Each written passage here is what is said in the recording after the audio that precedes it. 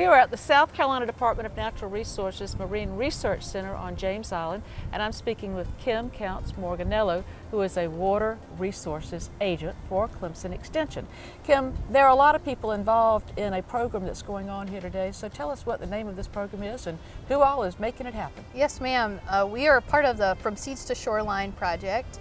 It's led by South Carolina Sea Grant Consortium in partnership with the South Carolina Department of Natural Resources and Clemson Extension. And what's the purpose of it? We provide students an opportunity to learn about the importance of the salt marsh through actively engaging in a salt marsh restoration.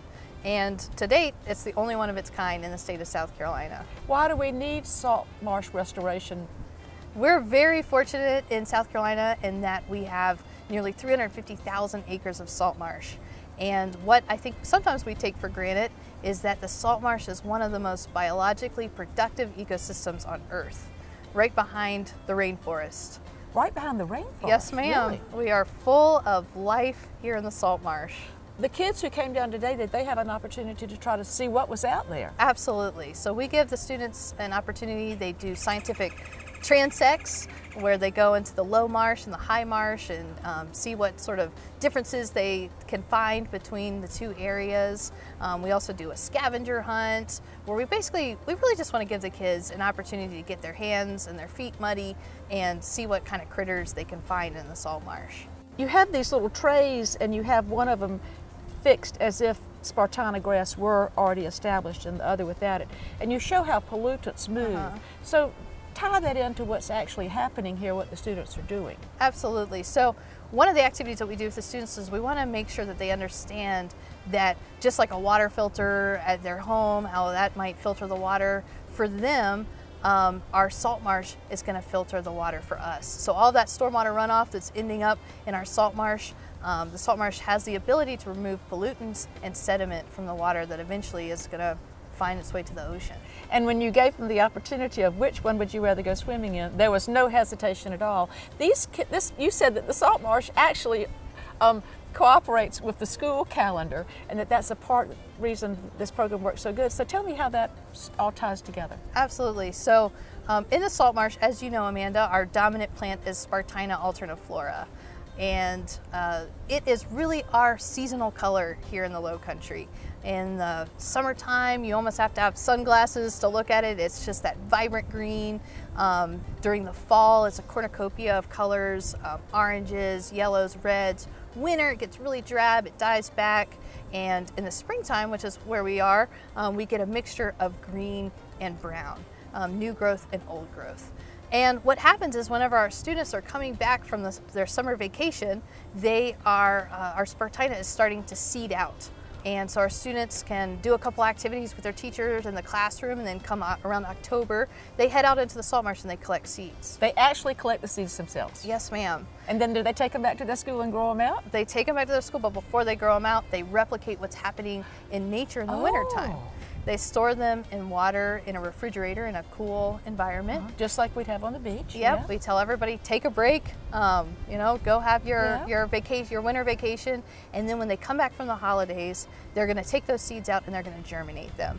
And the way that they germinate them is basically by putting them on a sunny windowsill. And once they germinate, then the kids cultivate them, grow them up, and then they come to today where we're actually planting them.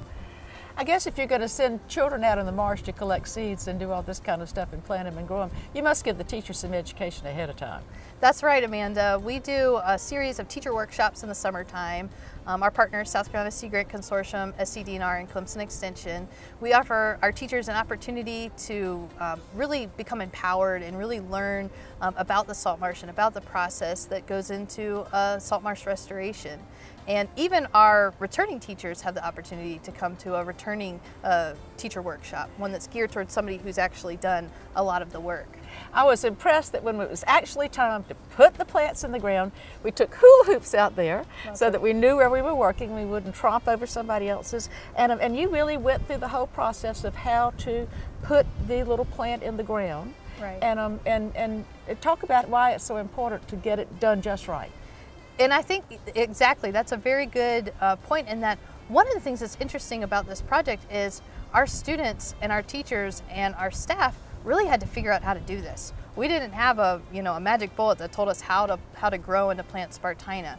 So it's something that we fine-tuned over the years, and the students, we tell them if they can plant in the pluff mud, they can plant anywhere. And most of them have never even planted a plant before, or a lot of them. And one of the things that happens a couple of years before you actually come and put these plants in is there's another project going on that tries to create the proper habitat. That's right. It's the SCDNR SCORE program, which stands for South Carolina Oyster Reef Enhancement Program.